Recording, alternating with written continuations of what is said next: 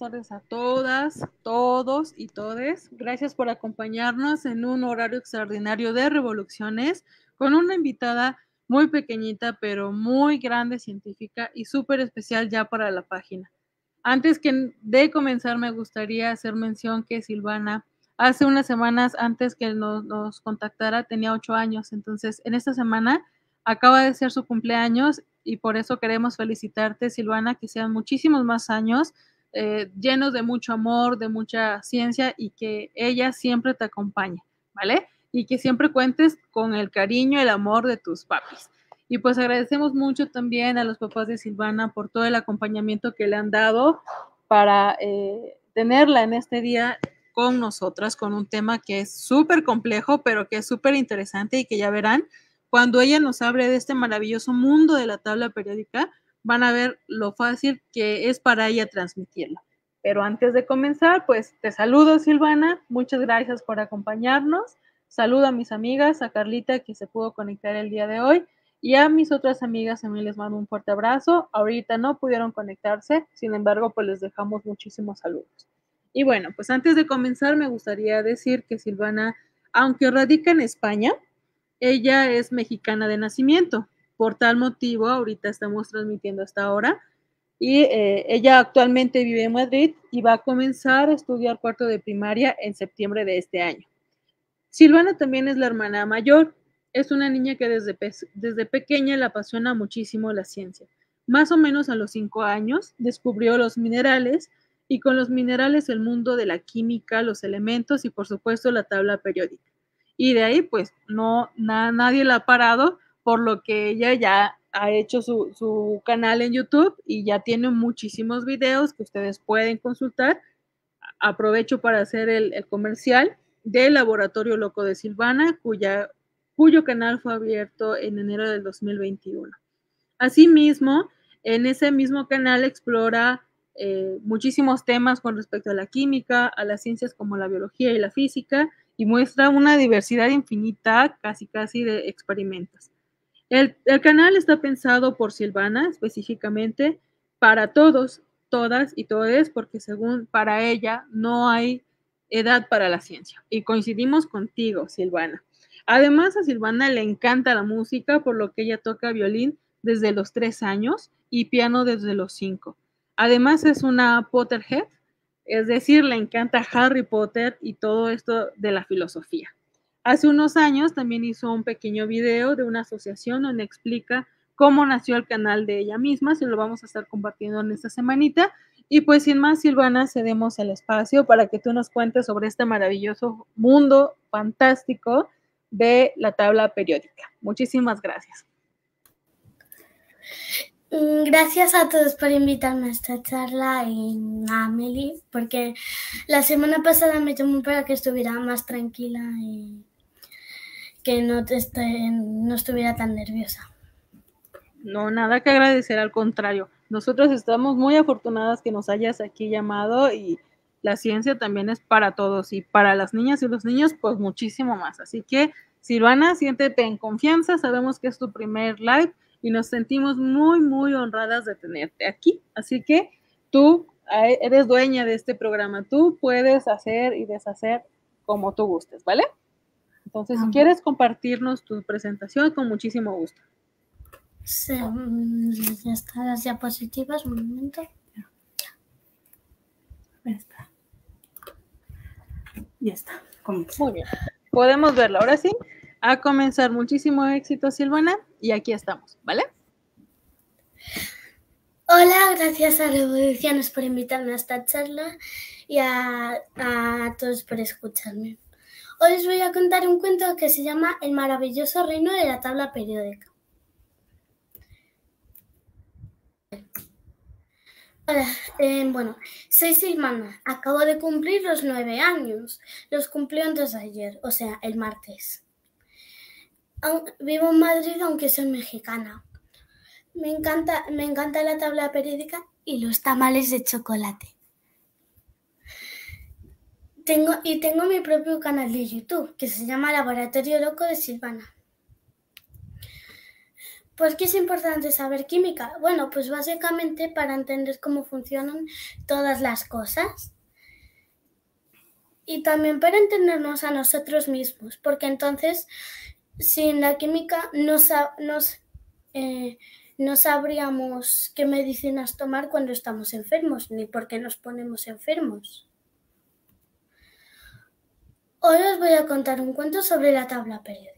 Me inspiré en una explicación que usa Ellen McGarry en un libro que se llama Elements, que me lo regaló y lo vi. Y ella describe a la tabla periódica como un reino, pero solamente lo describe. Yo inspirándome en eso, creé un cuento en el que yo soy la protagonista.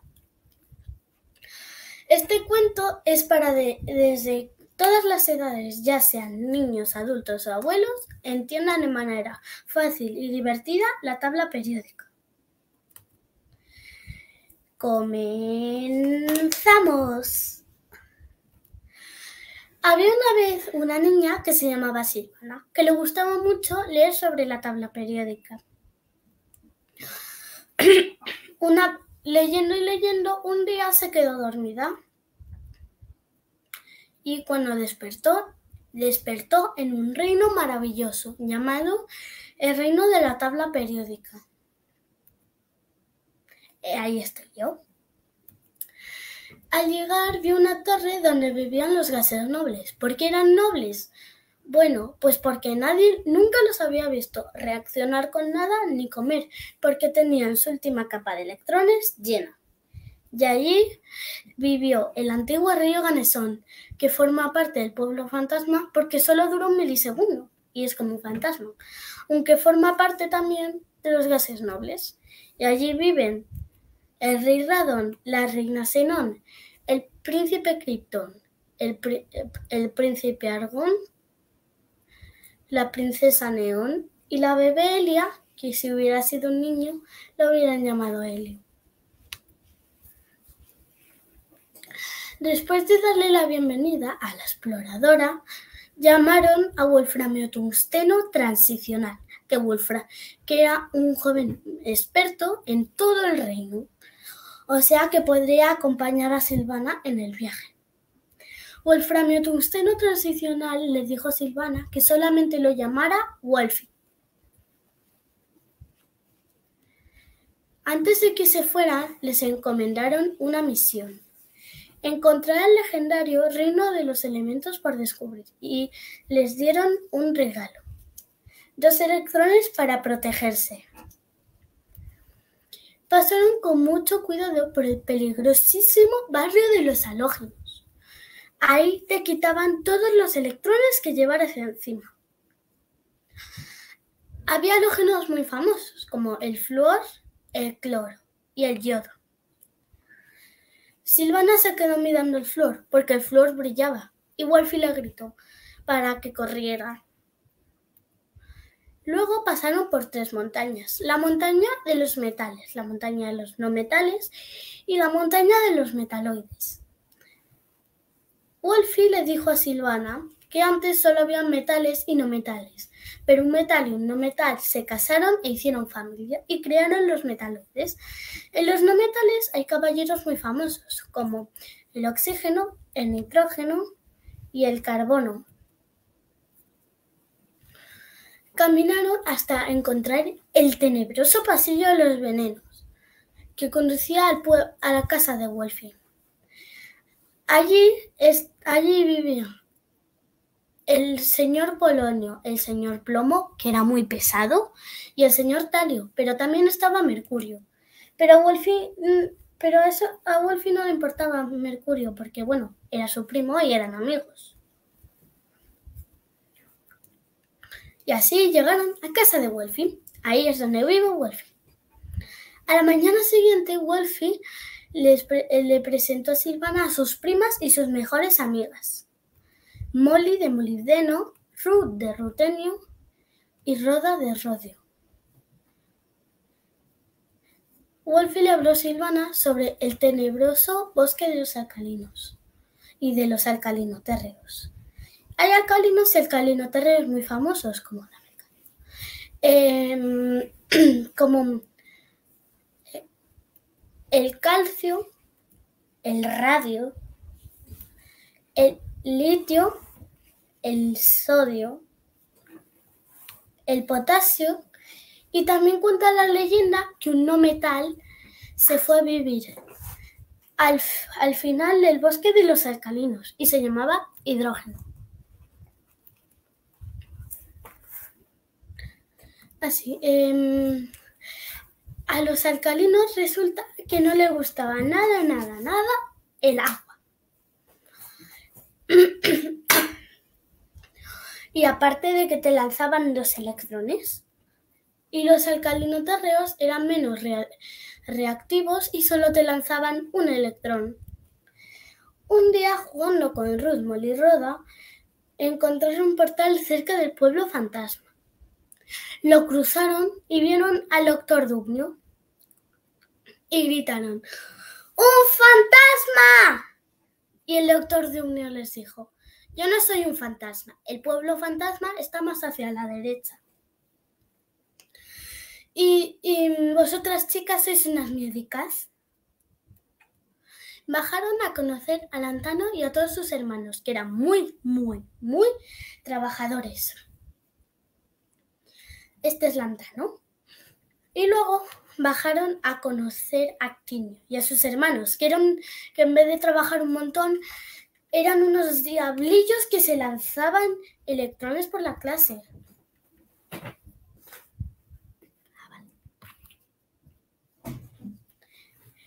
Silvana, Istenio se quedó mirando a Silvana.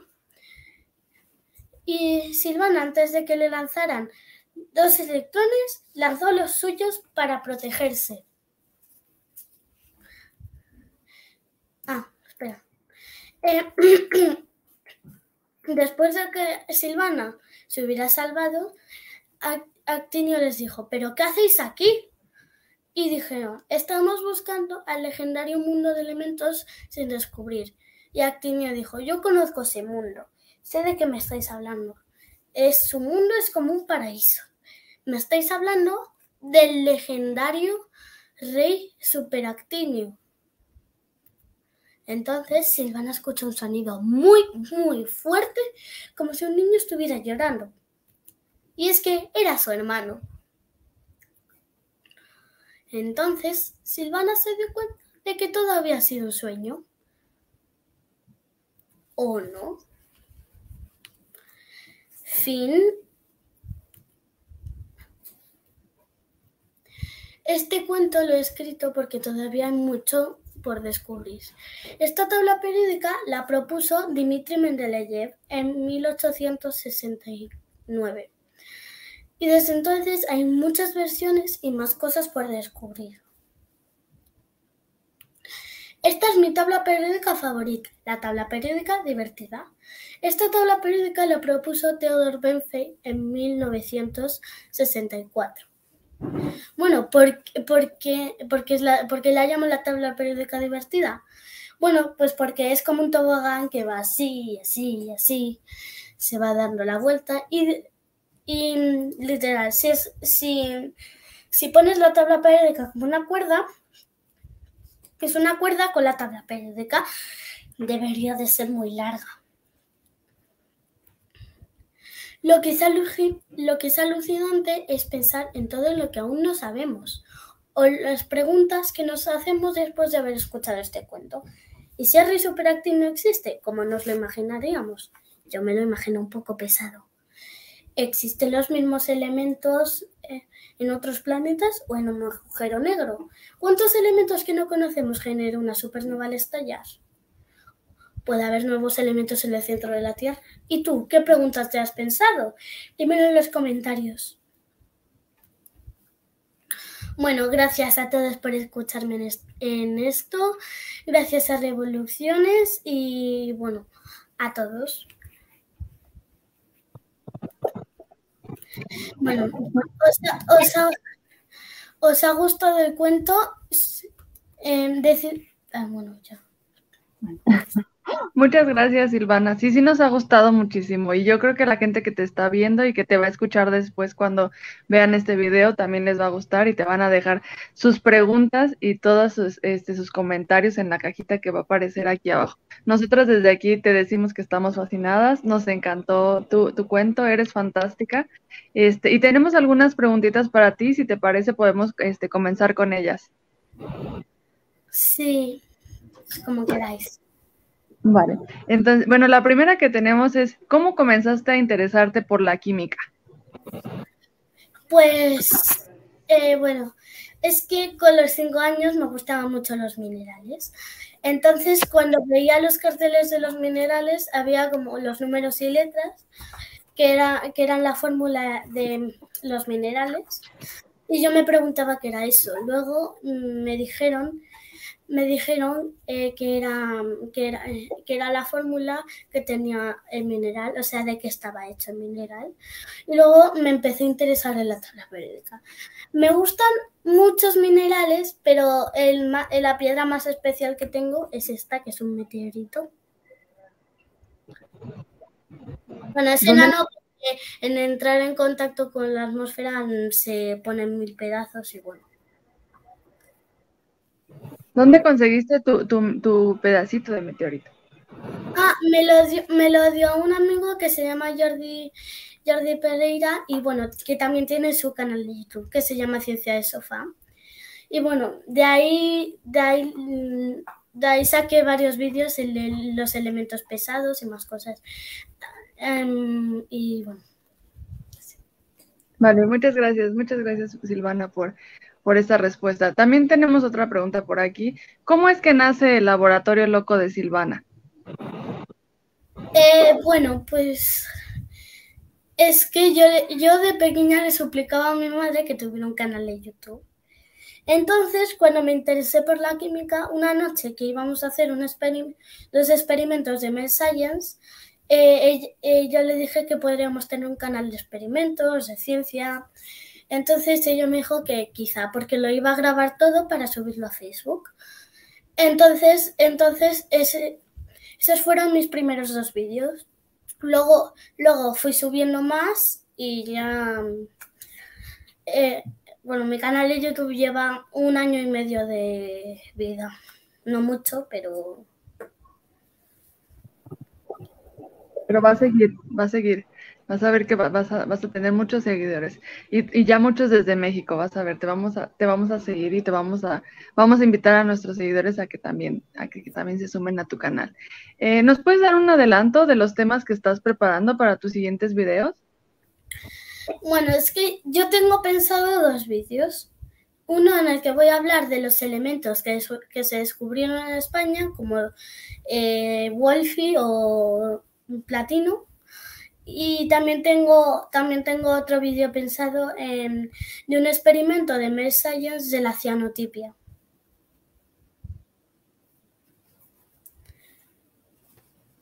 Interesante esos temas, Silvana, y todo lo que nos hablaste. Te vamos a poner algunos comentarios que nos dejaron en Facebook. Aide Corona nos dice saludos desde Tepic, Nayarit, México.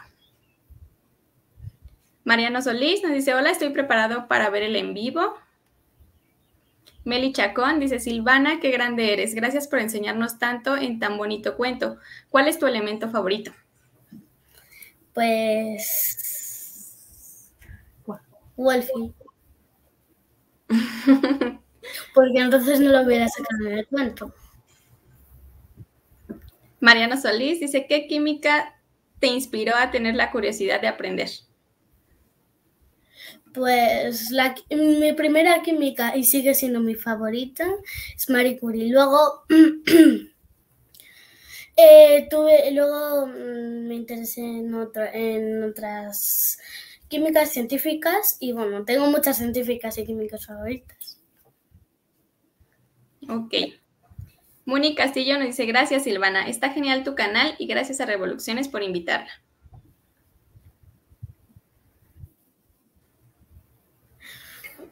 ¿Tenemos otras preguntas? Meli, las pasa.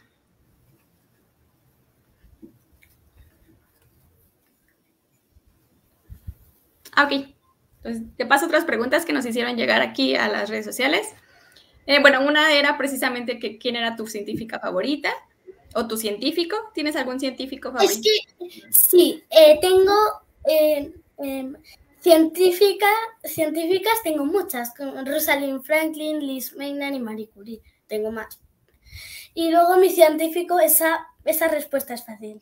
Mi padre, porque es astrofísico. Excelente, muy bien, Silvana. Otra pregunta que nos llega es, ¿qué libro estás leyendo ahora? ¿Y qué libros recomendarías a alguien que le gusta la química? Bueno, pues estoy leyendo una serie de libros que se llama Elementos, que bueno, cada libro tiene un nombre. Elementos 1 se llama El robo de las partículas de la vida, que todos los elementos son policías e intentan descubrir quién está chafando todos los elementos. Y Elementos 2 se llama El Imperio del Coltán, que todavía no sé de qué va porque me lo estoy leyendo y solo me he leído un capítulo. Pero son cortitos, pero están bastante bien. Ok. ¿Y qué libros les recomiendas a los niños que como tú les interesa la química? Pues recomiendo estos libros de Big Bang Ciencia que se llama Cómo explicar física cuántica con un gato zombie. Y también hay otro que se llama Cómo explicar genética con un dragón mutante, que ya me los he leído. Luego también hay otro libro que os recomiendo que se llama La cuchara menguante, que ahí es donde saqué lo del pasillo de los venenos. Y ahí aprendes mucho sobre la ciencia. También recomiendo otro libro que se llama Química asombrosa, que por las noches lo leo. Y bueno, me lo dio un amigo mío que bueno, lo tengo dedicado, lo tengo dedicado y que ese amigo se llama Dani Torregrosa y que él fue el que escribió este libro. También tengo otro que me dio que se llama Del mito al laboratorio. Perfecto, Silvana. Pues vamos a tenerlos presentes para compartirlos y que puedan adentrarse a este mundo tan maravilloso. Pues qué interesante, Silvana, ha sido tu cuento. Yo no dejo de quedar así sorprendida de todos los niños y niñas que hemos tenido en Revoluciones y su enorme capacidad de poder comprender conceptos tan complejos y que ustedes los asimilen y nos los puedan decir así, tal cual. Mi admiración rotunda para todos, ¿no? Y Mariano nos dice que ese libro de cuántica lo tiene también. Mariano fue un invitado que también tuvimos la semana pasada. Y que sí, visitarla. Exacto, y te deja muchísimos saludos. También ahí ya se siguen en Instagram, pudimos ver. Pero bueno, ¿qué crees? Yo quiero contarte que ahí un pajarito nos dijo que tú tuviste vacaciones en verano y que hiciste muchísimos experimentos. ¿Nos puedes contar un poquito de lo que hiciste este verano? Sí. Es que estuve en un campamento de verano 2 semanas en el que hice muchos experimentos y cosas. Y hice un spinner con cartón, hice una catapulta, hice un collar con resina que me pasó un poco de purpurina y también hice esto que se llama automata, que es que si mueves este palito de aquí, sube y baja. Bueno, también hice un jabón y más cosas, pero no puedo enseñar todas. Hice piedritas de sulfato de cobre. Se tenían que dejar 2 días ahí y hubo niños que se los pegó al final del vaso y que les salió gigante en la roca. Wow, no. Has trabajado mucho en este verano, en este campamento. Ojalá que pronto podamos ver todos los experimentos que has hecho. Igual, si nos puedes compartir cómo hiciste el spinner, estaría fantástico. Si tienes algún videíto, porque pues hay muchos niños que les interesa los spinners, a estarle moviendo hasta yo, pues me gustan los spinners. Entonces, para hacerme un spinner de cartoncito como el que tú lo hiciste, estaría súper bien. Ahora, sabemos que tú ya estás en la escuela, estás por entrar a 4º año, ¿cierto? Ahora en septiembre. Pero pues como todas las escuelas, hay cosas que a lo mejor a nosotros nos gustan y a lo mejor no tanto, ¿no? Si tú pudieras cambiar algo en tu escuelita, ¿qué podrías cambiar? Pues cambiaría que en vez de que hasta bachillerato nos tendríamos que esperar para subir al laboratorio, que hubiera un laboratorio en primaria y en secundaria. En infantil son un poco pequeños todavía, se van a comer las cosas, pero que hiciéramos experimentos en esa clase. Y es que cambiaría un montón de cosas en mi escuela antigua, porque es que me tuve que ir porque era un poco horrible estar ahí. Ok. Bueno, pues entonces hay un llamado a los maestros para que por favor incentivemos más a los niños, incentivemos la curiosidad en ellos, y a veces tienen preguntas, no a veces, casi siempre tienen preguntas bien interesantes que a veces uno como adulto, adulta, ni siquiera nos imaginamos o no tenemos la respuesta, y lo peor que podemos hacer es evadir esa pregunta o responderle con mentiras. Al contrario, entonces mejor incentivar esa curiosidad, y aquí Silvana nos deja un tip de implementar esos pequeños experimentos que pueden hacer la gran diferencia. Sí, es que en el otro colegio no me dejaban hablar de química. O sea, le decían a mi madre que me enseñara a dejar de hablar de eso. No, qué mal ahí por esos. Y me volvía loca. Así. Mi tía hizo unos libritos de México que me los dio para que cuando volviera se los diera a mis amigos. Y luego es que lo expliqué en la clase y me dijeron que no, que eran demasiado pequeños para eso. Luego hice lo mismo con una tabla periódica y que no me dejaban repartirlo. Muy mal por esos maestros. Pero qué bueno que te cambiaron de escuela y aquí ya te dejan ser tú, explicar todo esto, y tus peluches o títeres están geniales, muy geniales. Pero bueno, vamos, que Carlita te quiere hacer otras preguntitas, ¿vale? Mira, a Wolfie. Y qué bueno que tienes tu canal, Silvana, para que ahí puedas platicarnos todo lo que sabes, todo lo que has aprendido, y estoy segura que muchos de nosotros vamos a aprender de ti. De verdad que eres una inspiración, no solamente en España, sino aquí en México.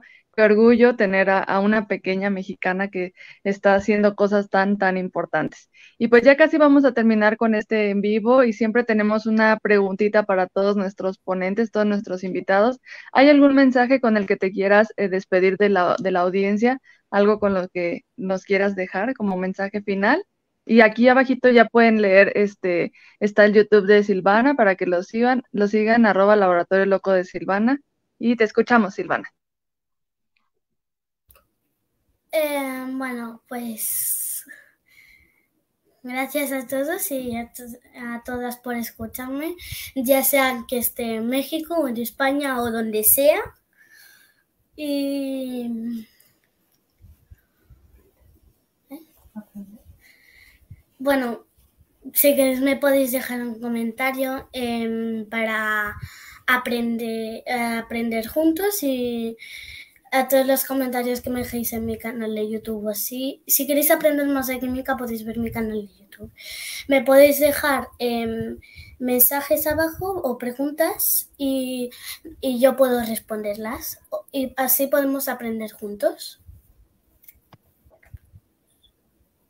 Perfecto, así será, Silvana. Todos te vamos a ir a hacer algunas preguntas a tu canal y ya te estamos siguiendo desde ya. Muchas gracias de verdad por haber estado hoy con nosotros en un horario muy especial, con una audiencia muy especial. Les agradecemos a todas las personas que están conectados a esta hora y a los que nos escuchan después también.